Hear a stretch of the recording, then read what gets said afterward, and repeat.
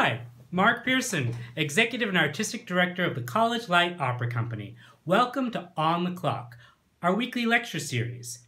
On the Clock is made possible through our partnership with Highfield Hall and a generous grant from the Woods Hole Foundation. This week, music director, composer, and CLOC alum Andrea Grody is here to talk to us about making a musical from scratch. Let's hear what she has to say. Hello everyone, and welcome to Making a Musical from Scratch, how a new musical goes from an idea to opening night on Broadway. My name is Andrea Grody. I am a music director. I was most recently the music director of The Band's Visit and Tootsie, which were both Broadway musicals in the past couple of years, composed by David Yazbek.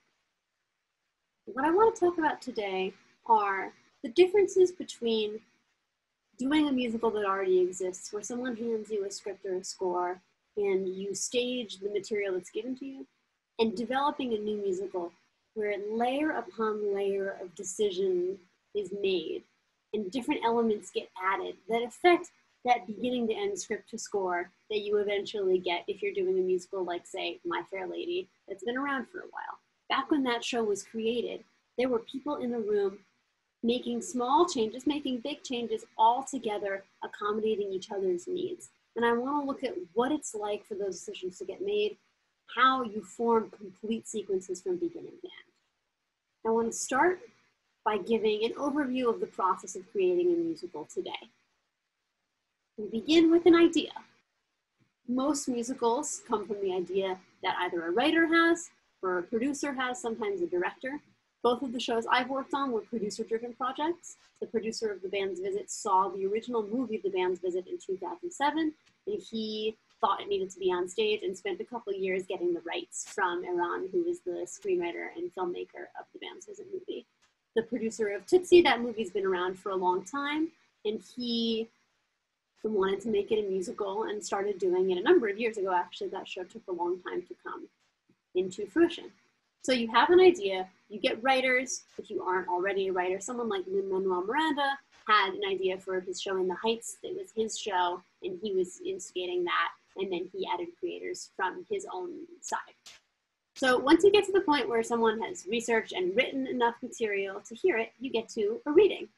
If you're writing a play, you might imagine that you bring in a script and you hand it to some actors. Maybe you've brought your friends in to read the parts for you, and you're all just going to read the script and see how it sounds. A musical is a little bit more complicated because there's music. So you can't just sight read it. Most people don't feel that that's a good choice to make. Everyone likes a little bit of time to learn, and some actors don't read music.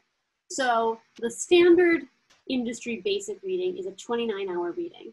That is the structure determined by Actors Equity, which is the union for actors and stage managers in professional theater. 29 hours is the maximum amount of time you're allowed to have actors available for a particular kind of contract. I'm referencing the industry because I do think it's important to acknowledge the way that the industry and the art have formed together. Throughout history, patrons of the arts have determined the way that the art is made. If you think about people like Mozart, who had patrons who funded their work, the way that we pay for what we're doing is very relevant to the way it gets made. So here we are at our first reading. It's a 29-hour reading. To me, as a music director, that means I've got about a week's worth of work, 5 days, almost a full work week, 29 hours, where I've got actors in the room. We're going to teach them the score. We're going to read the score. We're going to hear how it sounds. And maybe we're going to do a little bit of work, make some changes. If we want to do more work, we would move into something like a workshop. And the line between readings and workshops is a little bit subtle and is really determined mostly by union contracts.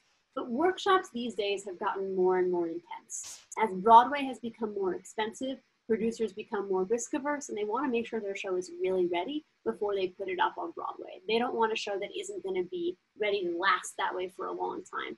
So they do all these developmental phases. Musicals have always had workshops where they've developed ideas, but now it's a much more extensive process.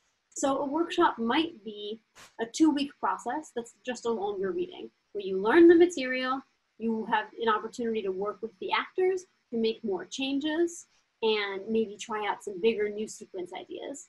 And maybe you end up playing around with a little bit of staging, or you do very basic staging to present the show in a more refined way to potential investors. Back in the day when writers did backers auditions, you would have just a composer sitting at a piano playing through what was going on. And maybe you would have some people just casually reading.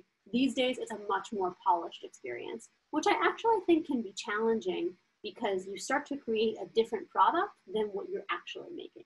Remember, a musical is meant to be produced on stage. It is meant to be performed by actors in space. And when you start to take away the elements that define that space, you start to create something different. That's a separate conversation, though, just a little bit of a tidbit on how that works. So different kinds of workshops that you might involve and that you might start to do. You can incorporate additional musicians. A lot of musicals these days involve music that's more rhythm-driven, things that are written by writers who, for example, come from the rock or popular music world, and you might feel that it's important to have a drummer, a guitarist, a bassist with you in the room. So you might incorporate those musicians. It might also just make the product more refined. You might actually start to incorporate dance into the process. So whatever the show needs to start to come into life, you incorporate at a workshop phase. These days, I have heard of workshops that are so long and involve so many production elements like fake sets that it almost seems like a full production without a paying audience. I have not done a workshop like that. The longest workshop I think I've ever done was 5 weeks, and that was a lot of dance development. So from those workshops and readings, you get to a point where the show is ready to be produced and you do a first production. You rehearse with the actors to get it ready to go on stage. You go into tech, where you add all the technical elements, and then you have a preview process where for a few weeks, you're performing at night and you're making changes during the day. If we're thinking about the lifespan of a musical, the first preview is when the musical is born, when it comes out of the womb. And that's because, as I said, a musical is meant to be produced and performed on stage. So everything you've been doing leading up to that, all those readings and workshops and rehearsals, we're setting up what the final product might look like. And until you really see it with set, with lights, with costumes, with the actors in space, with an audience there with you, the musical isn't alive yet. So you learn a lot from that very first experience of getting the show in front of an audience. And that's why we have the preview process, to be able to make changes once you've seen what the show is. Sometimes a show is ready to just move on right after that, but usually a little further work is needed. Sometimes that means an additional workshop or a reading. Sometimes it just means a little time for the writer to work. And then a show might move on to future productions, which doesn't include Broadway for everything. Not every show is meant to go to Broadway, and not every show makes it to Broadway, whether it's meant to go there or not. But the ones that do, a good basic structure would be you do an out-of-town tryout or an off-Broadway production, one first production, and then the next place you get to is Broadway. I think that's everybody's dream. The average timeline for this, I would say, is about 3 to 5 years. And that isn't from the first idea to the Broadway production. That's from maybe the first reading to a Broadway production. It takes a long time for musicals to be born, and the writing that a writer has to do in advance of that first reading might take them a number of years depending on the project. So today I want to focus in on 2 sequences from shows that I have worked on that have evolved over time, so you can see a little bit into the process of making the decisions I was talking about. To give a quick overview of my experience on Tootsie, the project existed before I joined. I came on board in January 2017 with a new writer. And over the course of the next year and a half, we did 5 developmental processes, which is a lot. That is unusual for musicals from my experience. We did 3 readings and 2 workshops. The workshops being larger presentations where we had more musicians and we presented it to potential investors. The readings much more casual, the most casual readings I've ever done, where we learned the music, but really it was just the creatives in the room listening and taking notes. So then after that year and a half of development, we went to Chicago to do an out-of-town tryout at a theater there. And then by the time we opened, we already had a Broadway theater booked for the next spring. And we didn't do any specific developmental work in between. We had conversations as a creative team, but we didn't do any further dance labs.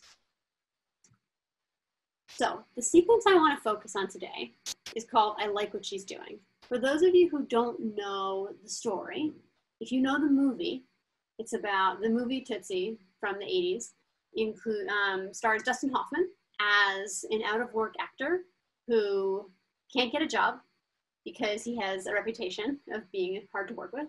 And he dresses as a woman and gets cast in a soap opera and ends up finding a lot of success, but also gets into a lot of difficult situations because he's pretending to be someone of a different gender. And over the course of being Dorothy Michaels, the actor Michael Dorsey becomes a better person. The musical is a similar story, but instead of a soap opera, he's in a musical.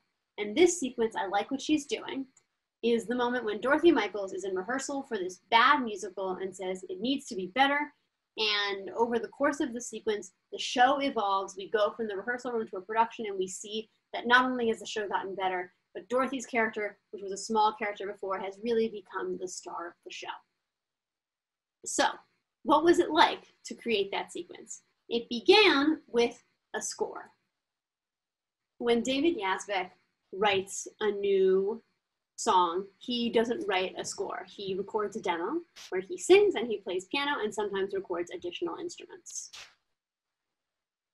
When I came on to Tootsie, the scores had already been transcribed for much of the material because I was not the original music director. There were creative teams that preceded me. So this is the first score that I saw. I'm just going to play a little bit of the song so we can get this first exposure I would have had into our heads. So, it goes like this. I like what she's doing, it's fresh and it's new. I like how she's giving us her point of view. When she sings that song, she's sweet but she's strong. I like what she's doing. She's got something special that makes you engage. It's almost electric when she hits the stage. Page turn page, and I can't explain it. She's taking this turkey and making it work, and I can't tell you how. You're right, I hope she keeps doing what she's doing now. And then there's this moment of transition.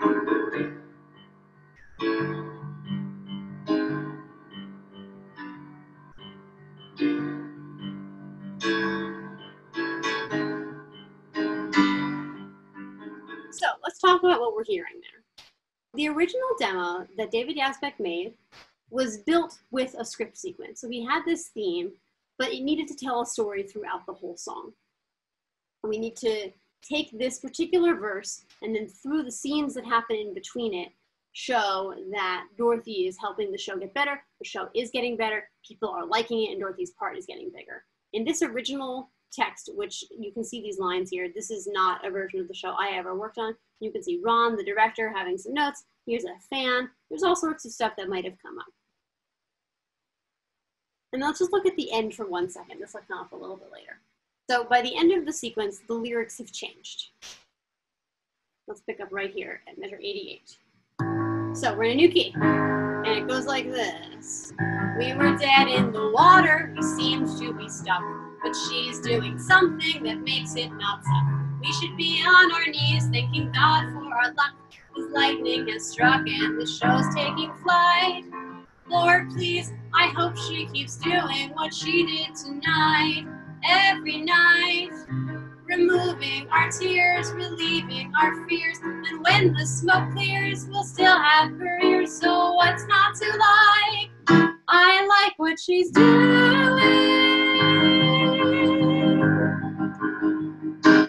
So that's how the sequence ended in this very first draft I saw. The first thing that happened when I joined the production is that we started to make changes to the sequence. So who's singing where, why they're singing, what the scenes are in between, and what those transition moments in between meant. And that changed every workshop, and it changed multiple times during each workshop. I have more drafts of this song than I have of any other song in the whole show. Partly because when we would change who sang a song, often that would mean the key would need to change.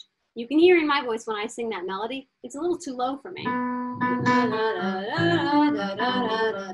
That's a good key for David Yazbek. Not a great key for most women. And that first line was sung by Rita, the producer. So the first version that I got to work on more closely, it became higher. I like what she's doing, it's fresh and it's new. I like how she's giving us her point of view, which is still a little low for me, but it was right for our actor.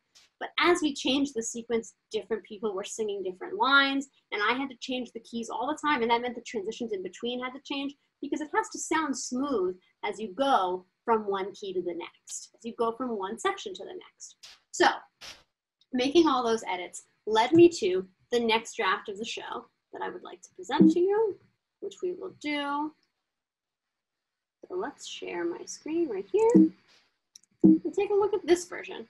So this is the last version that I made before we did a dance lab, which I will talk about in a minute. So I have done, this was March 2018. We've done 3 workshops at this point, and this would have been the 4th. So take a look at the beginning. We're higher now, and the line is different, and Rita begins by speaking. I like what she's doing. This might be a thing. Let's talk about that speaking for 1 second. In the first version I had, it began with a tune, but that's not actually practical to do unless you give someone a pitch. And what we found was we didn't want to begin this moment with a pitch, because that tells you as an audience member, a song is coming on, and we wanted it to feel more organic. And if you're going to make it feel more organic, you can't give an actor a pitch in advance, which means they don't know where to begin singing. So the actor would say, I like what she's doing. This might be a thing. She's giving it feeling, and then she's singing there. So let's look at that transition music. Still pretty consistent, but what's happening afterward begins to change because the scenes start to change. So we still have this sort of tension building music.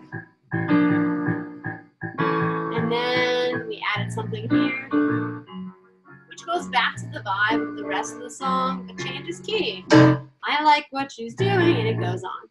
So at this point, we have this section of the song here on page 5, where in this particular presentation, we had a stage direction reader, and we get to the end of this verse, but honey, I hope she keeps doing what she's doing now. We wanted it to be something sort of swing feeling, and we say, time passes. Dorothy continues to improve the show, changing costumes, fixing sets, adjusting choreography. It is now 5 minutes before the first performance. So, I'm still playing music, and then we've got a new scene.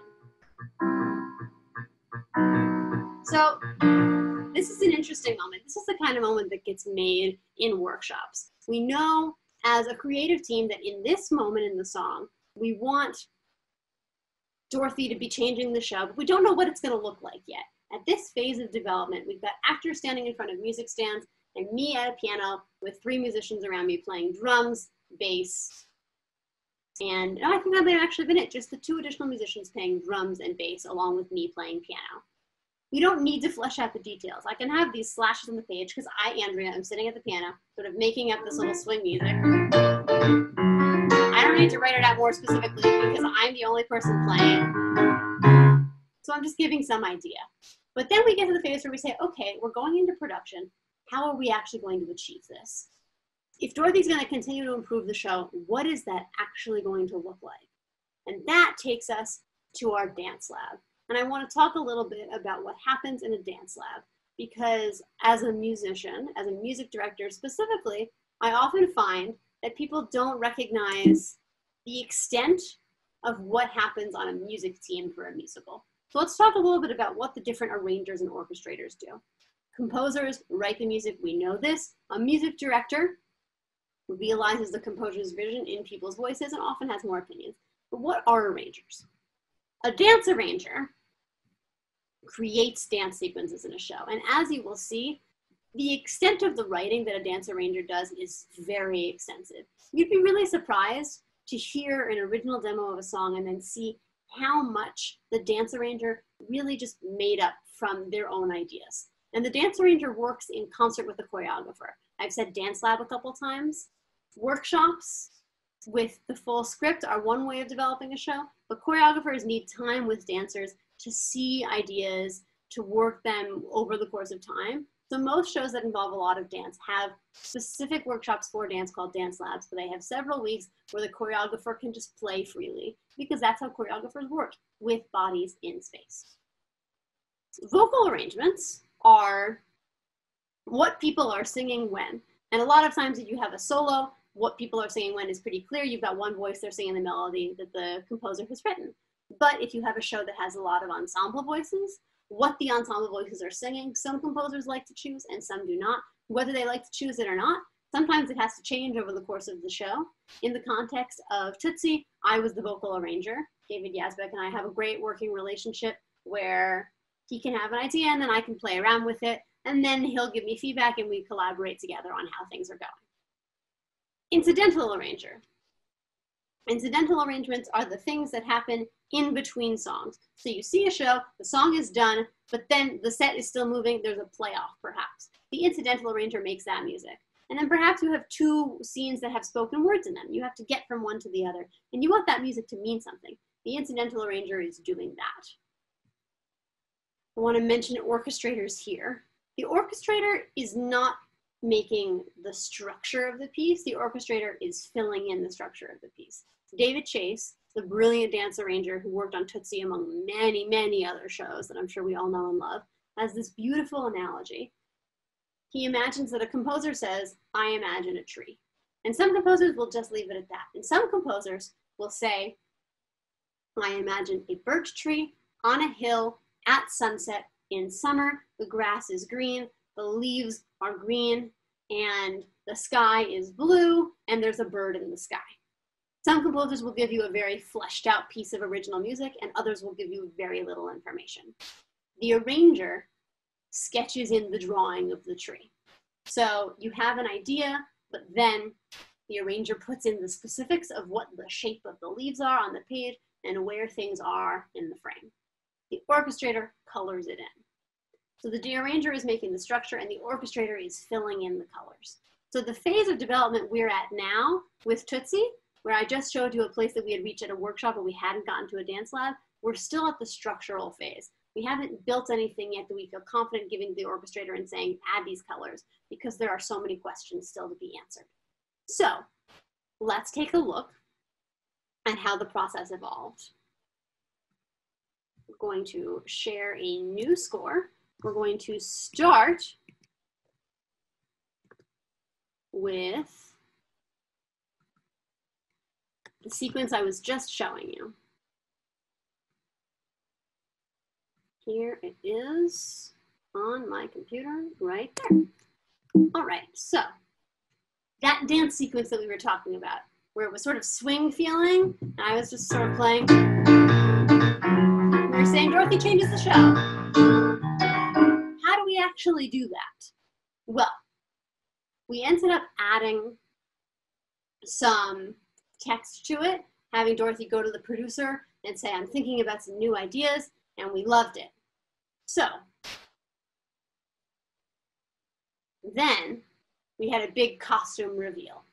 The women are dressed in Renaissance costumes, they spin around, they are revealed in 1950s costumes. And the choreographer created a sequence where the women's costumes were revealed, and then they danced. Through movement, they showed that they liked it, time was passing. We're telling the story through dance in the same way that we tell the story through music.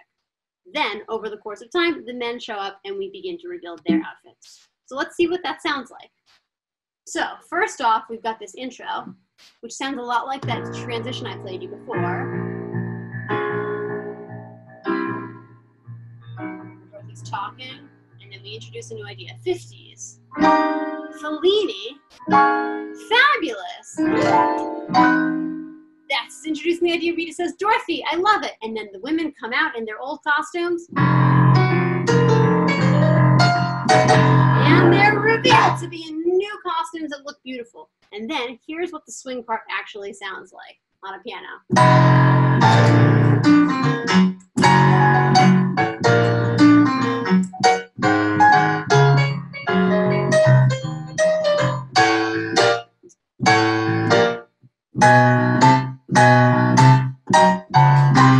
So the original idea I had played you of just sort of is given this beautiful new life, this style. This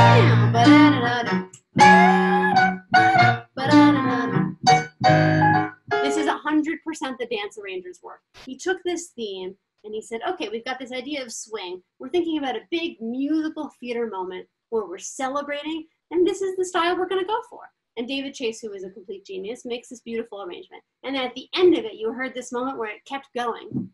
I played it not so well there, but there it is. And that tells us something new is coming. Again, being completely created by the dance arranger, seeing the choreographer doing this dance with the women and saying, okay, I've danced enough with them, and now through this kind of movement, I want to incorporate the men. So they show up, and then we reveal each costume once at a time. And then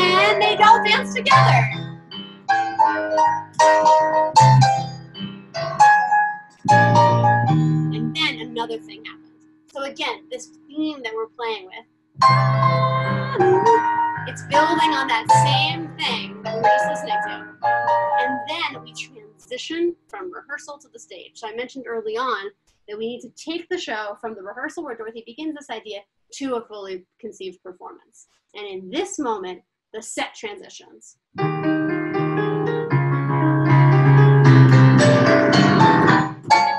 When you get there with that big hit, the lights come up on the actors. They've been spinning, the set's been moving, and now we see we're in a new space.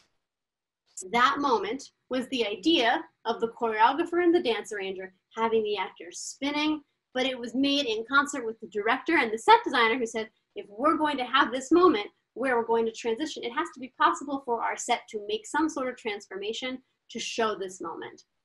This whole sequence required such collaboration between every single member of the team, not just the writers, the arranger, the choreographer, the director, each designer, especially the costume designer. This is a very costume-heavy show. Those reveals needed to be possible, and they needed to be spectacular so that we would all get excited about them.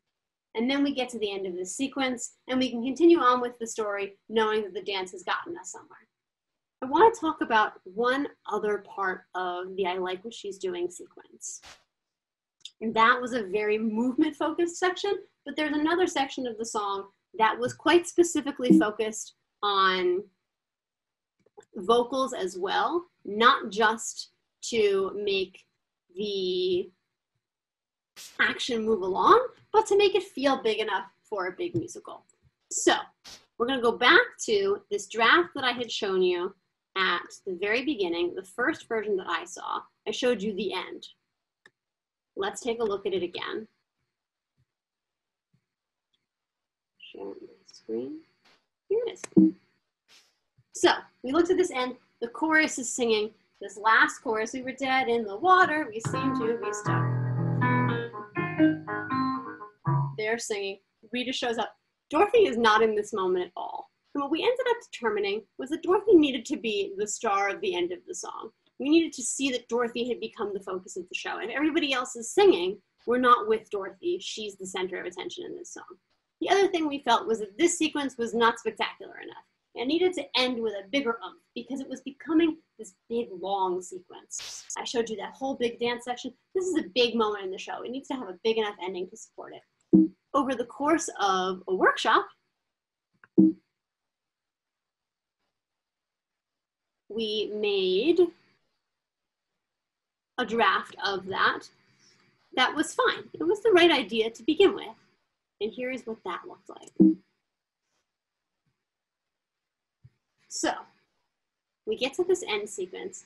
There's a song earlier in the show called I Won't Let You Down, where Dorothy auditions for the show and is very successful. So it's a song we've heard Dorothy sing. So we decided to add that back into this moment. And I did a vocal arrangement for this workshop because there is no dance arranging at this workshop stage. We don't have any movement yet. It's just me and the actors. So I added this song.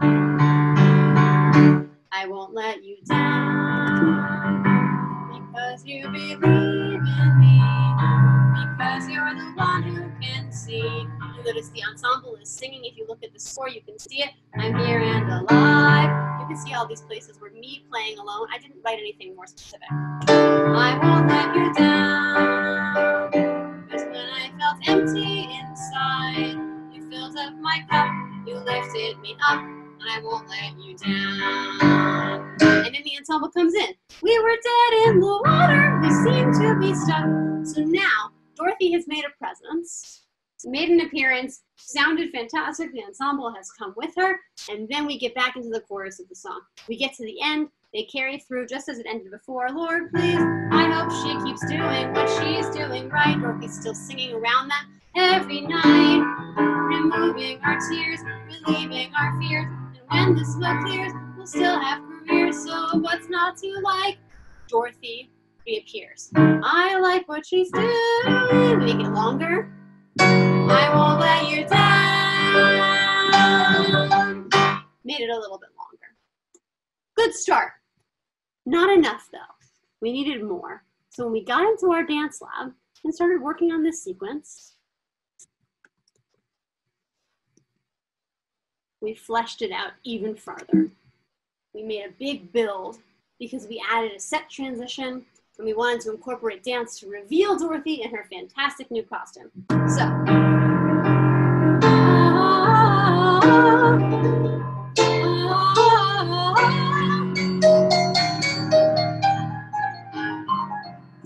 I won't let you down. So again, the dance arranger is making this up. Together we had the idea of the Oz, and I wrote that, but the dance arranger is making the sequence where everybody is moving, and then Dorothy is singing. We've changed the arrangement. You remember, I just played this, which seemed exciting enough to show something was going to be there, but now our dance arranger has written, "Because we believe in me."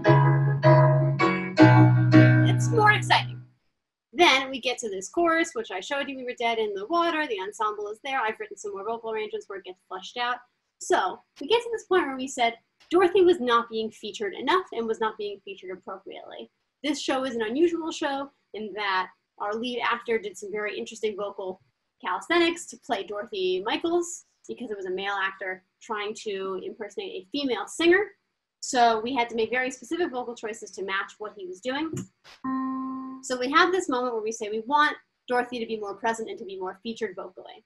So we added this moment, and this show is taking flight. I filled up my cup, I never gave up, and now I can soar to the heavens and higher, Lord, please. So Dorothy has this big note where we're like, wow, Dorothy's great. And that helps us tell the story that Dorothy is really spectacular here. Then, at the end of the sequence, instead of just rushing to the end, removing our tears, relieving our fears, and when the smoke clears, we'll still have careers. So what's not to like? We extend this big. This part where you're building up to the end. I give you my word, and Dorothy again is telling the story. I won't let you. Not at the end yet. Until Dorothy goes down.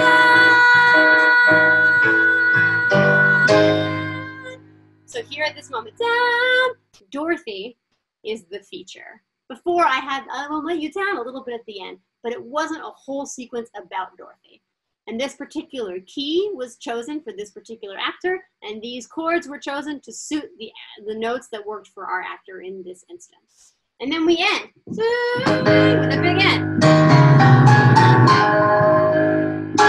So that whole sequence, all those little moments that we added, helped make this big number that's very long feel like it really reached an end. So let's take a look now at what this sounds like at the very end, when you get to the cast album stage. So I'm going to show you what this looked like on Broadway, and we're going to follow along and be able to appreciate that.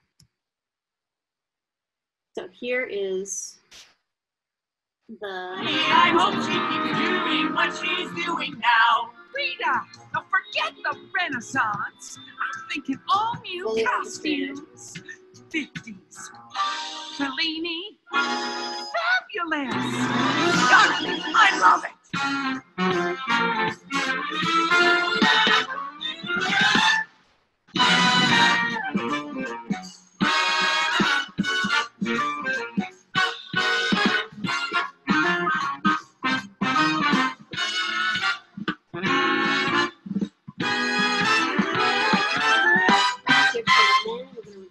Costumes. 4 costumes. 4 costumes. Now we're all dancing together.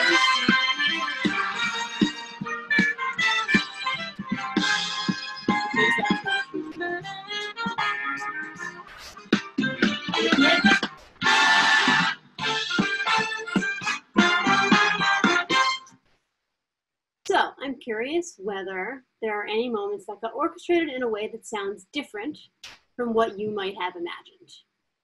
You heard me playing it on the piano. Everything else that was created, all of those instrumental parts, the orchestrator chose, and it was inspired by what the dance arranger wrote, and the structure, which notes were where, what the chords were, where the hits were, was determined by the arranger. But the orchestrator made the choices of who played what and how it became realized to sound like a big band, which is the orchestra that we had. So let's now look at that final sequence at the end where you can appreciate how Dorothy really keeps focus at the end of the song. Here we go.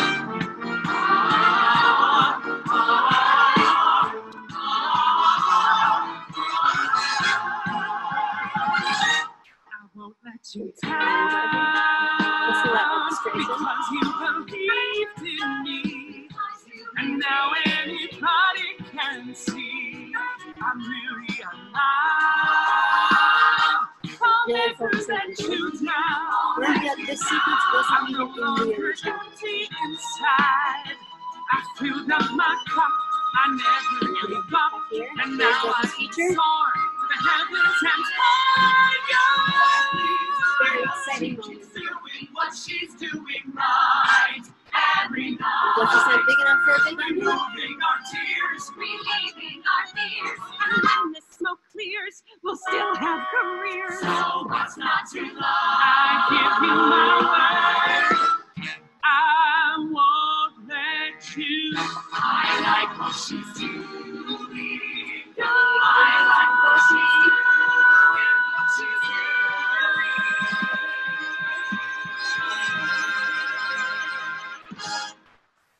Hopefully that ending feels satisfying enough to you to make Dorothy the focus and to celebrate everybody else in that moment. Okay, so now let's move onward. Let's talk a little bit about the band's visit. Very different process than Tootsie. The process I've talked you through with I Like What She's Doing was a complicated sequence in a very traditional musical. The band's visit is not a traditional musical. And what do I mean by a traditional musical? That's definitely a much larger topic. It can certainly be its own lecture. But I would say what I mean in a lot of ways is that you've got principal characters and an ensemble. You've got numbers that grow in these ways where you have a big ending. The band's visit is more like a play. If you don't know the show or the movie, the story of the band's visit is an Egyptian band of musicians who come to Israel to play a concert. They end up on the wrong bus. They end up on the wrong bus and they get stuck in this tiny town in the middle of the desert, and they're stuck there for the night, and the locals take them in. And over the course of the evening, everybody's lives are subtly transformed.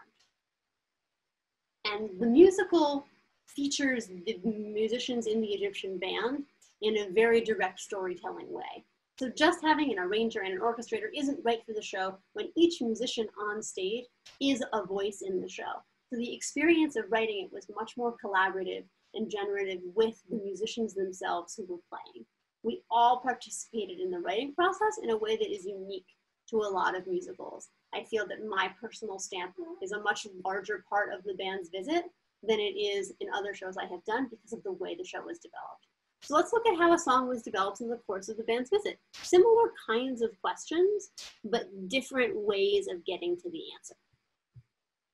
So we're gonna start.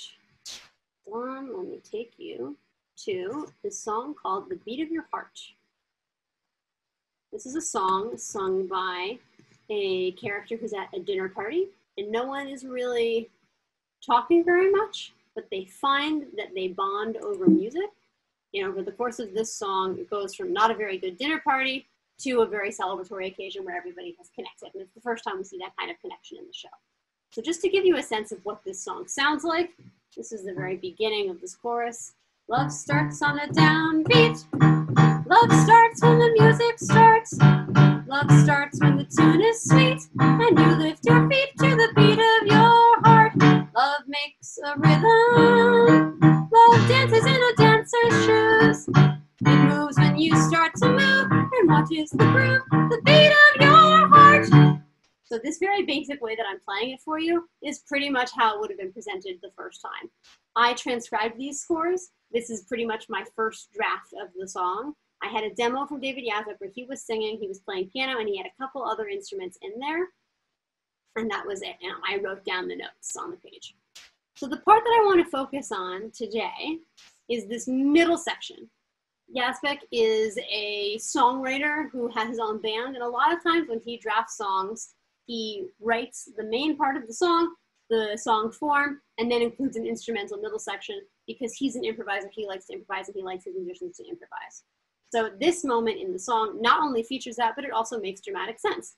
The song is called The Beat of Your Heart. They're at a dinner party, and he had this idea that the actors on stage would play percussion. They would hit the instruments in the room, and that would be how the party would grow. The beat of your heart would be the beat that the musicians were actually playing because everybody in the scene was a musician.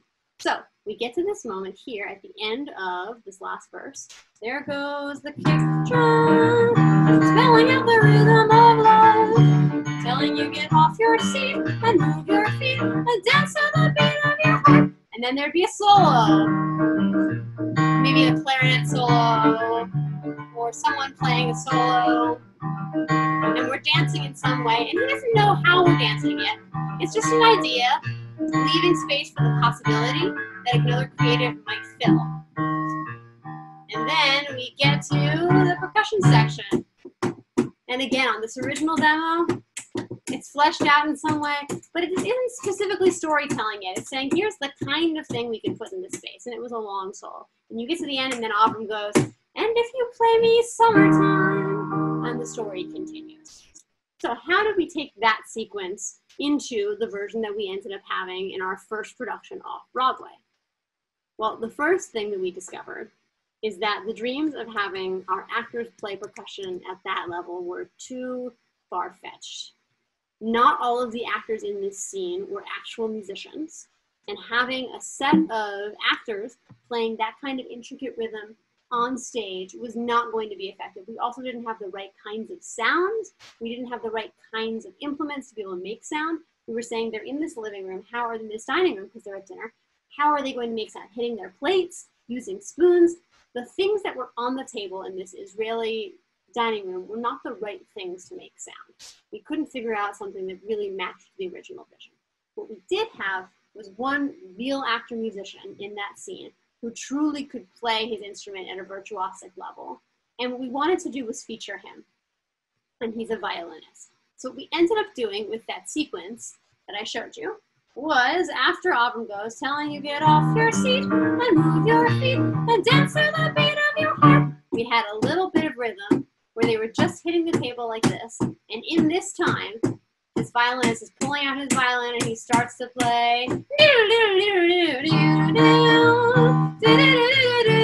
he plays the melody of the song. And he solos, and now we're all having a great time because the musician is playing. We're using the musician we actually had in the production of the band's visit off-Broadway. And the sequence ended there. We had considered having a longer sequence in the middle, as had been in the original version I played you, where we included other actors, where we showed other people throughout the town getting ready. And what we found was we were never able to make that as exciting as this moment in the dining room with this particular musician, this particular actor playing this music. But when we took the show from off-Broadway to Broadway, we felt that this moment wasn't 100% right because the violin, when it comes in, I showed you, is at the same level as the rest of the song. The violinist must be very excited to be able to play this. This is a very upbeat melody. And that particular character wasn't the most upbeat character. He's kind of a curmudgeon. He also has a nuanced Arabic music voice. And we see that later in the show. And this particular actor is really an expert in Arabic music. So we wanted to honor that in a different way. So we considered some other options. And together, as a group, we evolved a new sequence, which sounded something like this thing I'm going to show you. So let me share my screen for you now. Here it is. So, dance to the beat of your heart. We do the same hitting thing. But now, because we don't need to build time for the melody to come in, before the violinist played the melody, but now he's going to play something new. So we had more music we were able to use. Instead of having our actors hit the piano for so long, dance to the beat of your heart. They hit the table for a minute, and then the clarinet somewhere else, and the band comes in, and everyone is dancing. The violinist is pulling out his violin, and he played this beautiful thing.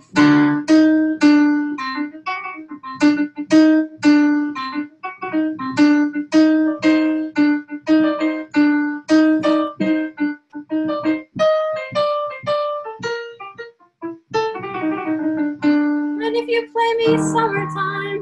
Sorry, I could not turn my page to there. Here's the end of it. So this is my fake version of it on the piano. George Aboud, our actor, actually wrote this solo himself. It captures what the character was going for in a much more beautiful way. Let me play this sequence for you now, as it was actually played on our cast album. There goes the kick drum, spelling out the rhythm of love, telling you get off your seat and your feet and dance to the beat of your heart. So you can't hear it in the cast album, but they're hitting the table.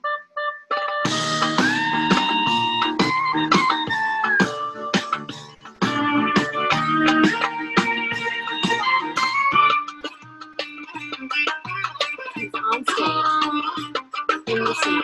And it's such a beautiful color than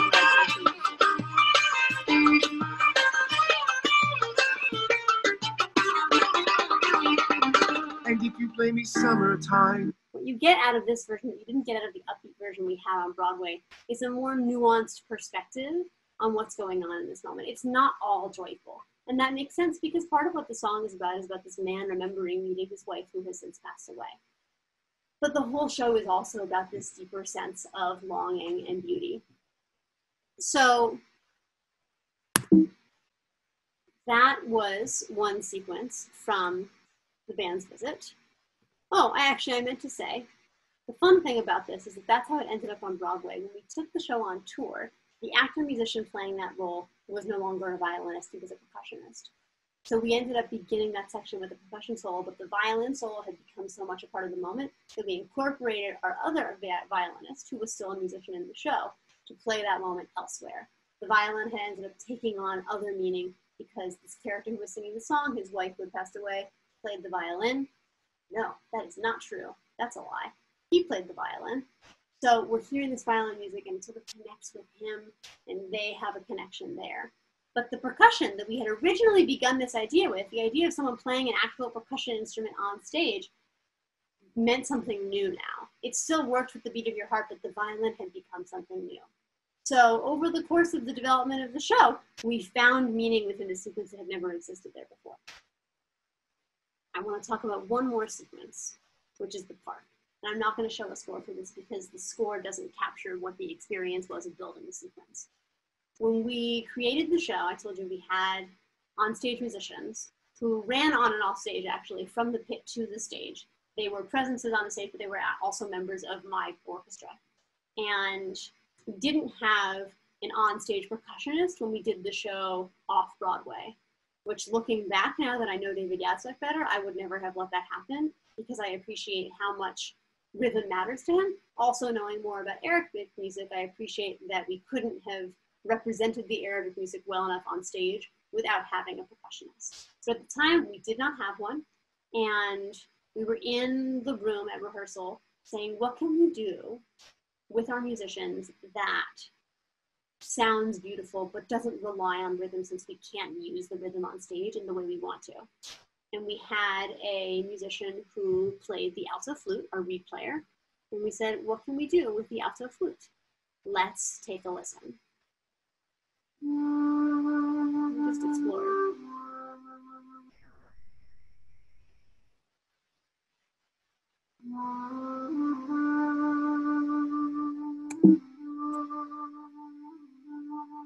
We found these beautiful things. And this was a cast album, so this was the final version. And then we said, what can we add to this? We decided to add the cello. And the experience of making this was we were in the room and David Yazbek said, let's add the cello here. And then what if this instrument does this thing? And what if this instrument does this thing? And we created all these lovely sounds and we said, this is beautiful. We should do something with it. We should put it in this scene. And then we had a scene in the show where the two main characters of the show, the director of the orchestra, Tufik, and Dina, this woman in town who's really taken them in, have gone out and they're sitting on a bench. And Dina is imagining that it's a park. In the course of this scene, Dina and Tufik develop a bond. Tufik reveals some things about his life. He talks about conducting an orchestra, and at the end, he reveals that he sings, and he sings for Dina, and that becomes the next song of the show. So we said this is a great opportunity to use music, but we weren't sure where or how we were going to use it. We had this beautiful texture, but we weren't sure where it belonged. And we tried different things. We said we could underscore the whole scene, but the scene is very long. It's 7 or 8 minutes. That's a long time for underscoring that doesn't go very far. You need it to move somewhere with the scene. And that didn't feel like the right gesture anyway, because we wanted the words to speak for themselves. So maybe it would go at the end, because we were going into a song and it would lead in. We couldn't figure out how to make that work either. So we tried it at the beginning, and we said if we put it at the beginning, it has to end somewhere. Where does it end? And I mentioned that there's a point in the scene where Tufi talks about conducting an orchestra. Dina says to him, "What does it feel like?" And he raises his arms and conducts. And in the movie and in the script, he just starts to conduct. But in rehearsal, we were playing around with him sort of lifting his arms to get ready. And I, as the conductor in the room, was saying, this isn't really what you would do as a conductor. But this isn't actually a conducting sequence. This is a musical. So he raises his arms. We played around with this gesture. And then he did a big downbeat. For anyone who has seen a conductor, you know that a downbeat is where the music begins. And that gave us our answer. We tried having the music build as he was raising his arms. And then, when he dropped his arms, the music went out. It ended up sounding like this. Ooh, and you know. Wow. That's You've been in this texture for about a Yes, minute. what? Here's how the sequence goes.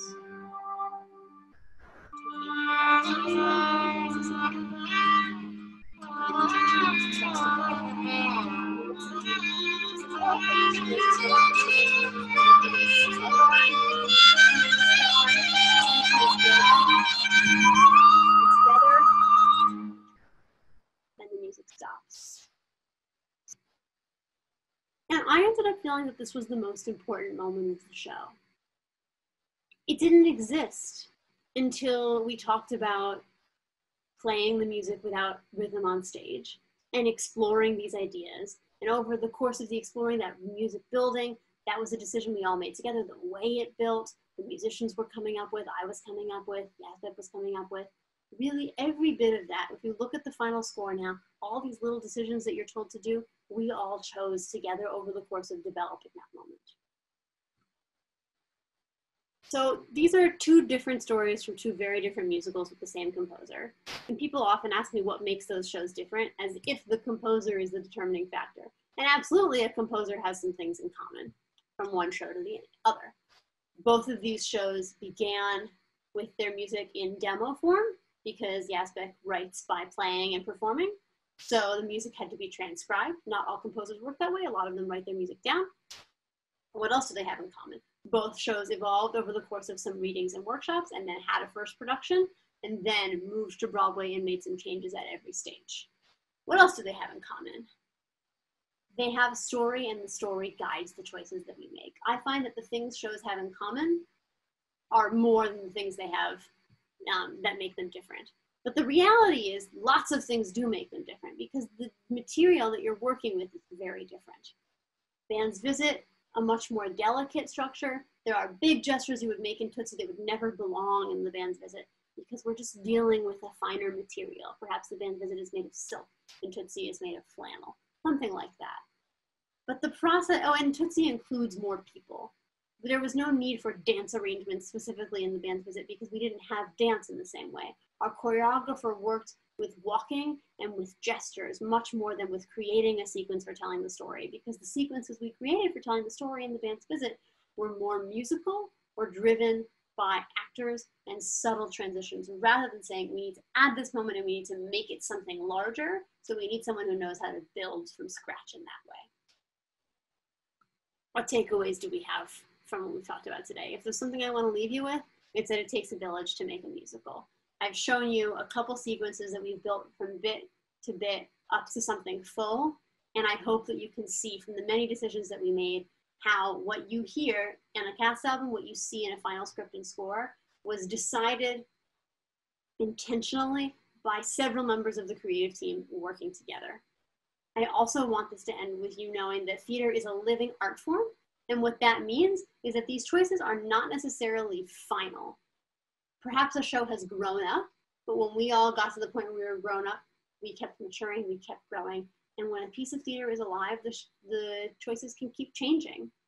The Band's Visit tour changed it. A show that might have a new revival that makes different choices. You might have people who make different choices that highlight the story in a new way.